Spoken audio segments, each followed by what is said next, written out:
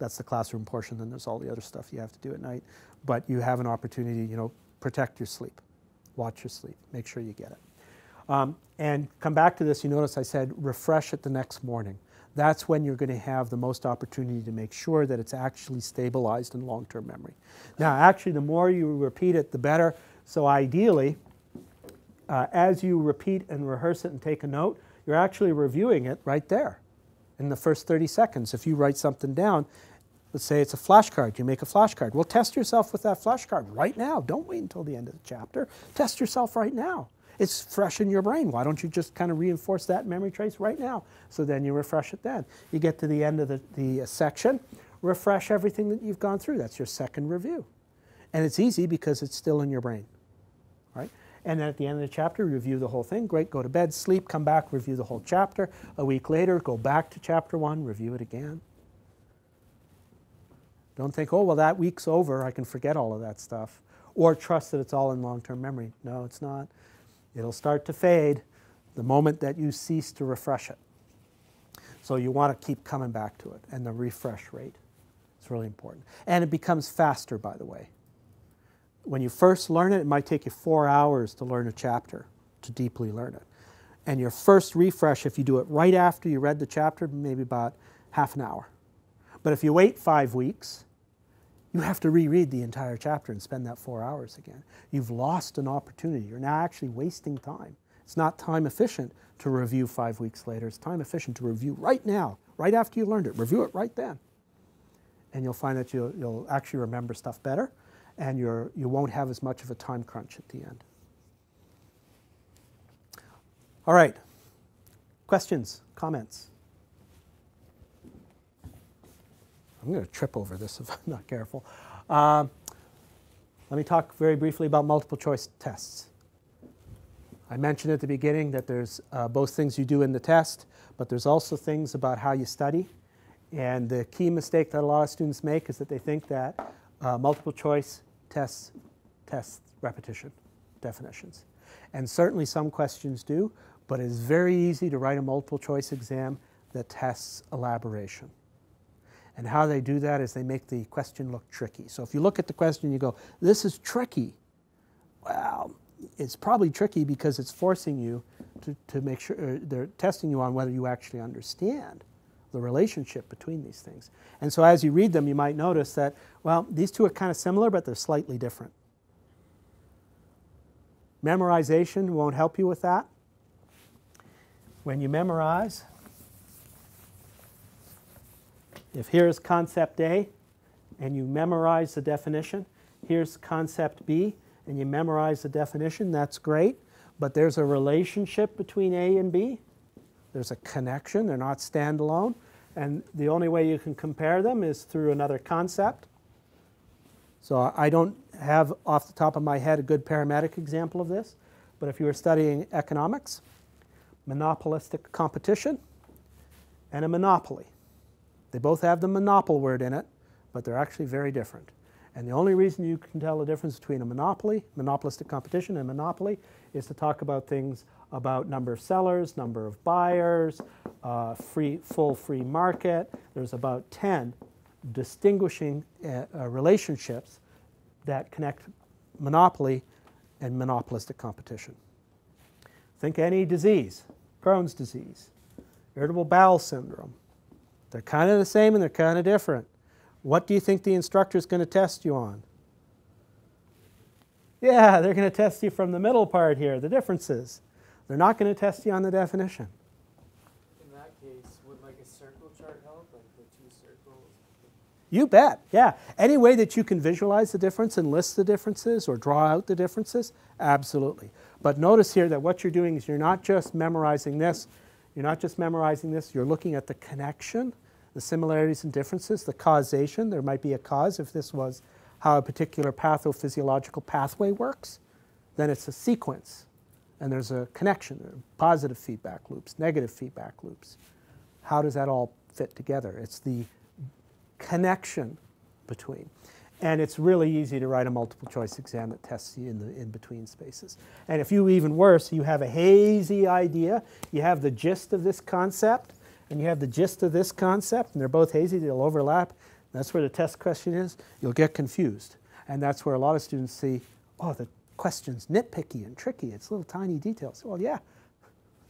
It's because it's where they're testing. Now, there are instructors in the room. Is this right? Am I making this up, or is this?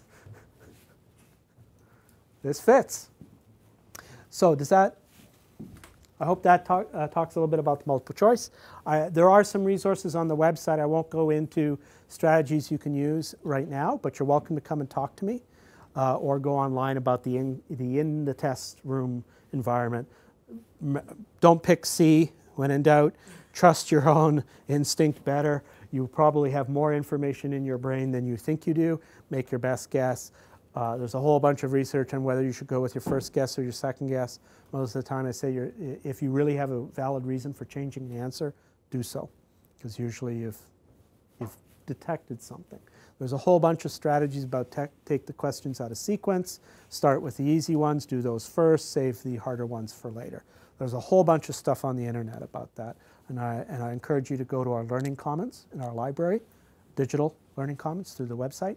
And there'll be links to how to take multiple choice exams in there. Group studying, I've talked a little bit about that already. Practical learning.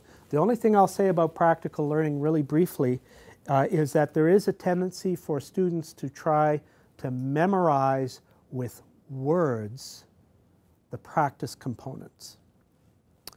And it is much more effective for most people to use a visualization immersive strategy inside your brain as you're learning a practical skill. So instead of making a list, now I shouldn't say instead of, because making a list of things that you're going to do in which order, that's a good idea, but it's verbal. These are what you're using when you're in practice. That doesn't mean that the verbal isn't important, because in the verbal you have the understanding and you have the repetition. You know what the things are. But when you start to apply the information, you really want to pull in your visual immersive centers so that you actually imagine in your brain that you're performing the skill.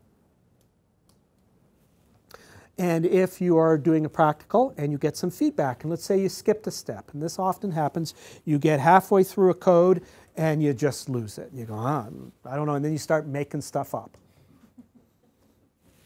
That's fine, that's okay. At the end though, when you get feedback, you missed this step, you did that out of order, don't just go, oh yeah, I'm sorry.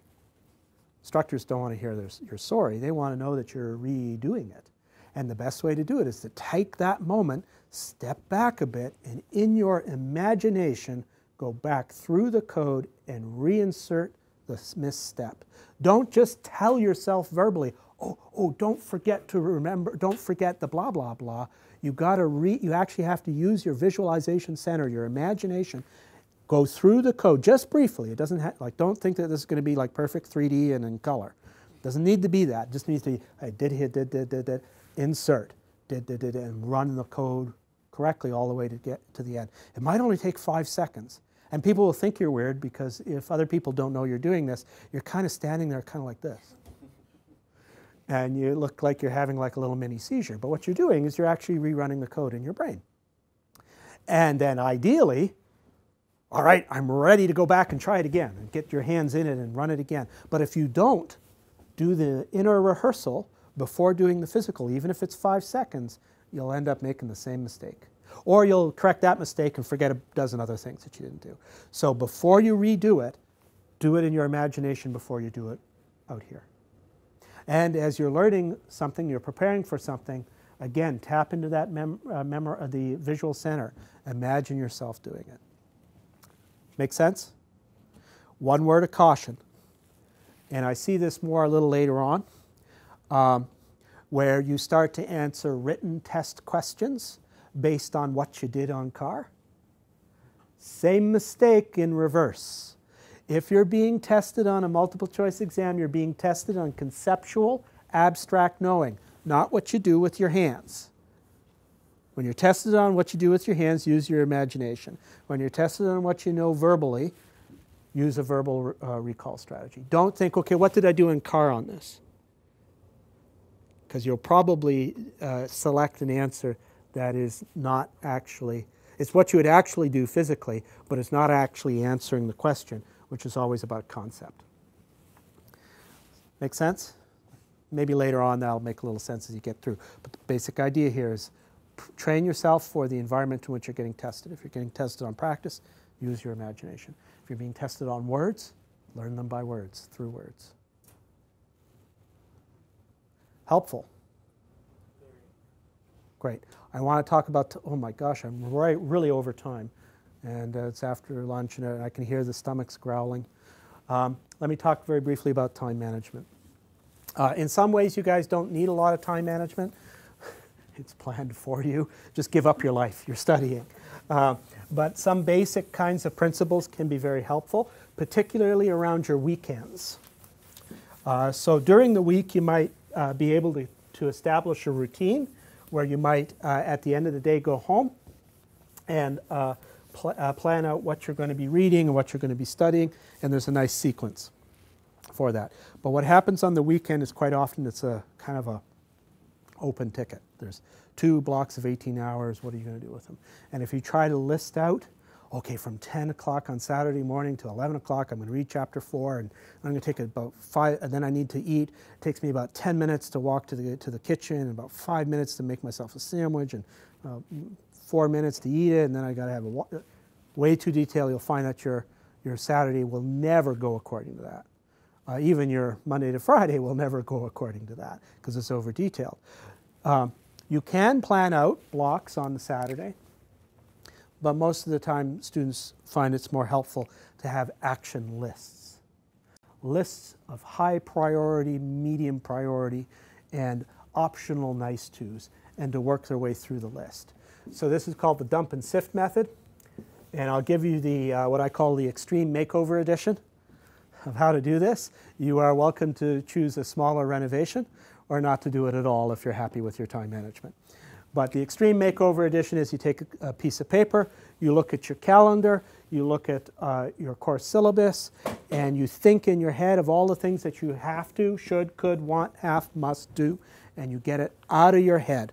Don't try to do this in your head. Remember, your brain has bandwidth. If you put too much through your brain, it'll implode. Get it out of your brain and onto a piece of paper where you can see it. Academic, social, everything. Get your whole life down onto that piece of paper. Dump it out. Once you finish the dump, take a new sheet of paper and go through this and sift for the elements that are most critical for you to do, the things in the center of your target, and rewrite the list as an action list. You don't want a lot on here. Again, layer it through, so you might only pick 5. Go do them. When the 5 are done, great. Go back to your dump list, pick another 5. Do those. When you're done those 5, go back to the dump list. Pick another 5. Right? Start from that inner target and work your way out. But the key here is to get it out of your head and onto a piece of paper so you can see it. Otherwise, you'll often get paralysis. You think, oh my gosh, I got to do this, and this. Your brain is now, it can't handle that. If you write it down, it's easier. It's still a little overwhelming because you look at all those things you have to do and it'll scare you. But then you must take the next step, which is to sift through it. Okay, where do I want to start? First thing, second thing. Let me go get those things done first. Right? Then the third thing, the fourth thing. Notice that this is another version of the 5-minute technique. Instead of thinking about the whole, think about the pieces. What's the first piece I could do? If you have a choice between 2 pieces and you don't know which one's more important, don't spend the next half hour trying to figure it out. You're wasting time. Pick one. Go do it. Doesn't matter. You pick the wrong one, so what? You want to get out of paralysis. If you're just sitting there humming and hawing, I don't know if I should do this or that, you're burning time. Pick one. Go do it. You'll feel a lot better, and you'll break procrastination. And after it's over, you go, okay, I should have done that other thing, so I'm going to go do it now. And make sure you got breaks in there too. That's why I said this list is not just your academics, it's got to be other things that are going on in your life. Helpful? Sometimes you can go the A, B, C, 1, 2, 3. Most of the time is precious. Just pick the ones. You can do that if you want. But you, by the way, don't spend a lot of time on this because that's another version of procrastination. It's a time manager procrastinator. It's a person who makes the perfect list of all the things that they're going to do but never does it. Spend 2 hours, it's a beautiful list of all the things they won't do. That's another version of procrastination. So how's the question is, how do you cram if you're past the point? And the reality is you will always cram, and there's strategic cramming, and then there's unhelpful cramming. Strategic cramming I would like to call intensive review. This is where you go back over all the essentials in an intensive way. And most of the time that's actually important. If the day before the exam you go, okay, I'm done, I'm not going to do any review, you may feel really happy about that, although part of your brain is probably gone, you should study, right? But it's actually not a good strategy. So you actually do want to be studying the night before an exam. But if you're studying stuff you don't know, you're in trouble. Remember I said when you put new information into your brain, the stuff that's already there gets impaired. For those of you from psychology, it's called retroactive interference. And if any of you have done any sports, you've probably had this experience. I'm going to pick on tennis. So you know you have a coach and you're learning, and you got a good forehand smash, and then your coach comes along and says your foot's in the wrong place, put it 2 inches back. And so you do what the coach says, and now suddenly your forehand smash is awful. Any of you had that experience when you're learning? Yeah. That's because you're learning, you've changed it. You're learning something new, and while you're learning to put your foot there, this thing's fallen apart. It was great before, but now it's falling apart. And there's a reason for that. And after a while, you start to integrate the two. You reintegrate the two so that they match.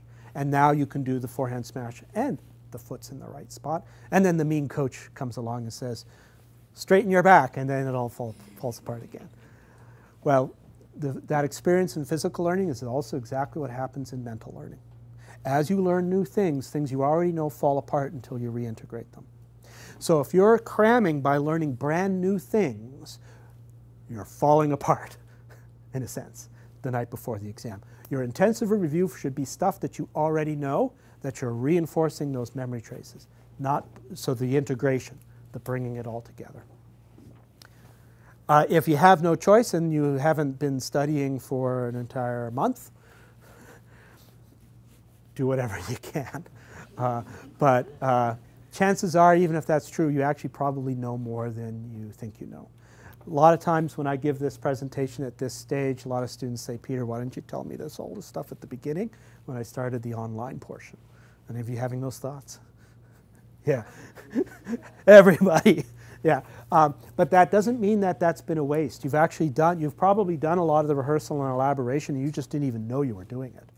Because if you learn, you rehearsed or elaborated it. And so if you've learned anything, you must have been doing those things. You might have been doing them unconsciously or unaware, but you were doing them. And so you want to go back to what you know when you cram. Intensive review is what I prefer over cram. Does that help? Sorta. I'm really over time now. Is there anything out of this list or anything else? Stress? When we talk about stress, what out of this list would you like me to address in the few minutes we have left, or other items? Stress is on the list, is that? Stress and balance. Yep. So balance is really often just sort of a time thing. Make sure you're not doing the procrastination version of balance, that it's actually a real thing.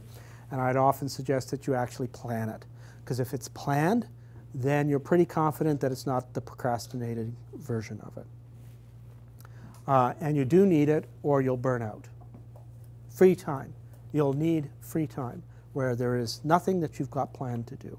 How much of it you need and when you need it is an individual thing. Some people take every Friday evening off. That's it. They're done. I've known students who take every second Saturday as an academic-free holiday, where they refuse to do any academics every second Saturday. That's their break day. Others insert it on a daily basis. So a particular time during the day, that's their free time. Free time's a human need, the same way that sleep's a human need. If you don't give yourself sleep 3 days hence, you will have a psychotic break. You'll start to hallucinate. And if you don't give yourself free time, you'll burn out and you'll just stop studying. You'll wake up and go, I've had enough. All right? You don't want that. You need free time. You need time for yourself. Find out how much you need, when you need it, how you want to do it. But I always say it is as academic free, no plan. No matter what you do, you cannot study during that time. So then you go and actually take a real break and honor it. Don't take that time thinking, oh, I should be studying. No, set it up 1 hour every second Saturday, whatever it is for you. Set it, protect it, put the fence around it so that you do it. Stress. So there's a whole workshop on stress I could probably give. Some of the real basic things I've actually already mentioned around nutrition. A lot of people think that exercise is the best way to reduce your stress, and exercise is important, but actually nutrition's more powerful influencer on stress responses than physical exercise. So if you're eating nothing but donuts and fried food, you might have higher stress levels because of your diet, even though you're out exercising.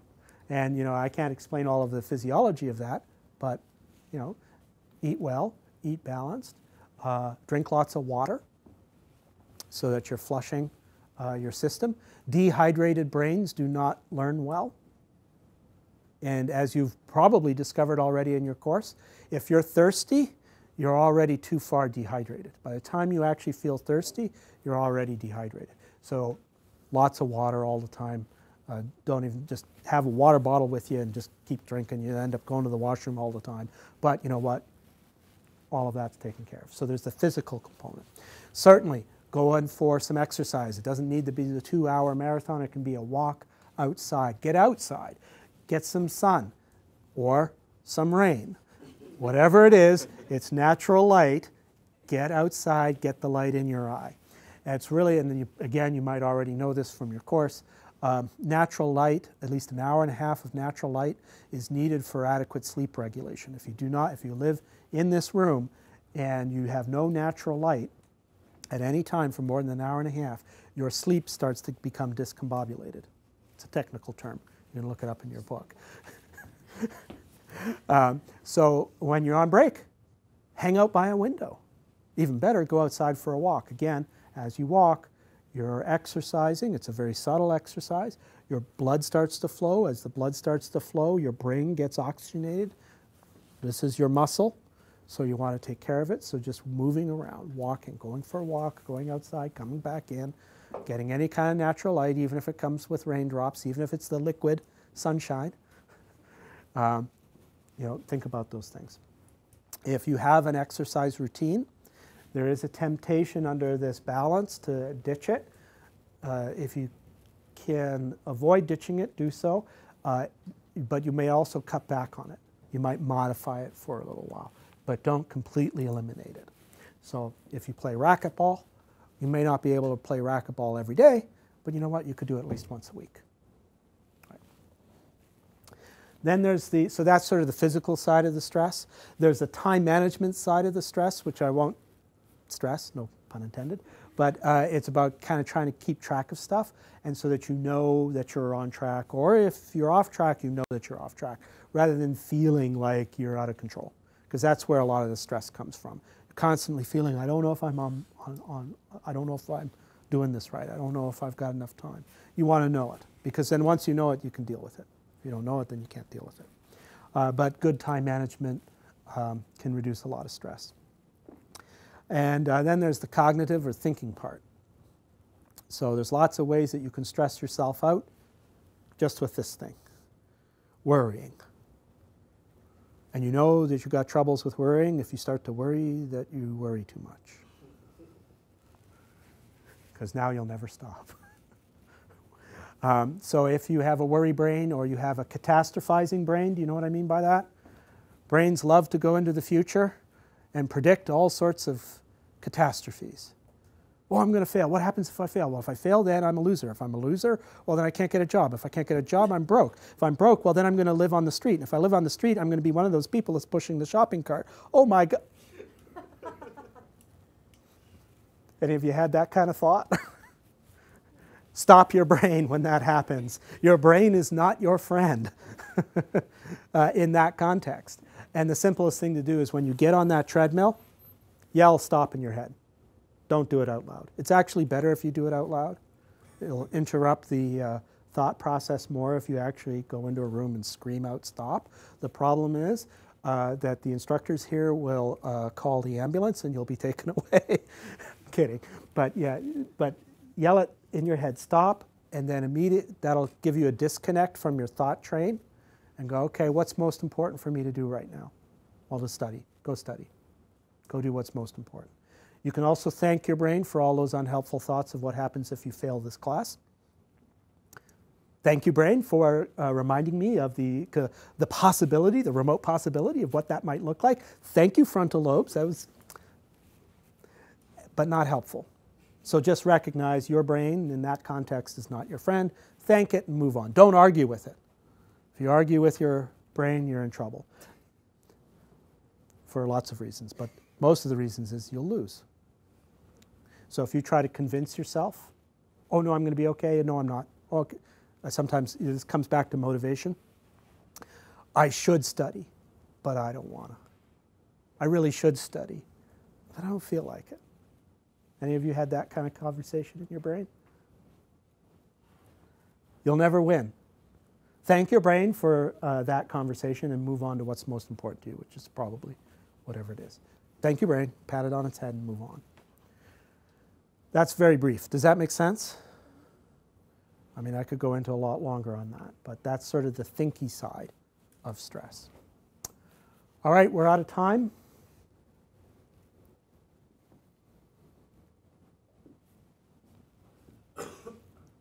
Anything else? Thank you so much for your time and attention today. I truly hope that this was helpful. Maybe you could just spend 2 minutes and tell me what was helpful today. What are the things that if I come here again and do this, what are the things that stood out most to you as being helpful or useful or real keepers? They're very positive.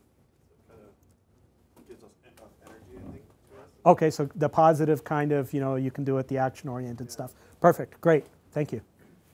The actual methods that we can take on and use. Great, okay, so the study methods, great. And by the way, everything that I've shown you is on our website, and you can research on your own if you want more details on any of that. The diagrams you drew up on the board are helpful. Okay, so sort of showing you how your brain works and what happens when it doesn't. Great. I like the highlighter bit because I don't, because I would just highlight everything. Well, it all is important to the textbook, right? So but breaking it down like that, it made sense. Okay, great. How many of you like that highlighter, the how to highlight properly? Awesome, great. Being able to identify our weaknesses and correct that. Okay, so kind of look to yourself first to figure out what you need to do forward. Great, awesome, thank you. The understanding of short-term to long-term memory and how that actually plays a role in how you read, and so that, a lot of people could be doing it and not knowing it, but now you have an active skill set you can bring to studying. Great, okay, and how many of you share that you found that the short-term, long-term memory diagram explanation was really helpful? Awesome, great. Any other real keepers? Sorry? Everything. Well, the good news is it's all been captured on video, so you can replay this today as many times as you like, put it on repeat and sleep, give you nightmares. Thank you. Oh, one more? Oh, just Peter, if you could leave your contact information. Oh, so yes, thank you very much. So I'm going to do that right now. There actually are business cards for me in the main office that if you ever want to contact me, you can. The easiest way to get a hold of me is by email. If you call me, there's a good chance I won't be able to respond right away. That's my email address. Again, I can meet with you over the telephone. So if you want to set up an appointment, I don't have any drop-in or anything like that. You got to set an appointment. And I see your hand, don't throw anything yet. I have hours that are PCP friendly in the sense that I start work at 7:30 every morning. And so between 7:45 and 8:15, I'm available for a telephone conversation. And I can also see and talk with you over lunch as well. And if neither of those times work and you can only talk to me in the evening or the late afternoon, we can arrange that, but I prefer that you use the other times. You can also sometimes step out of class if you want to have a conversation with me. The instructors here are usually really good. Just say, you know what? You can just say, I have an appointment with Peter, and they go, oh yeah, get out, go have the appointment, and that's usually not an issue, I hope. And again, there's a lot of stuff on our website. Thank you so much for your time and attention, and good luck.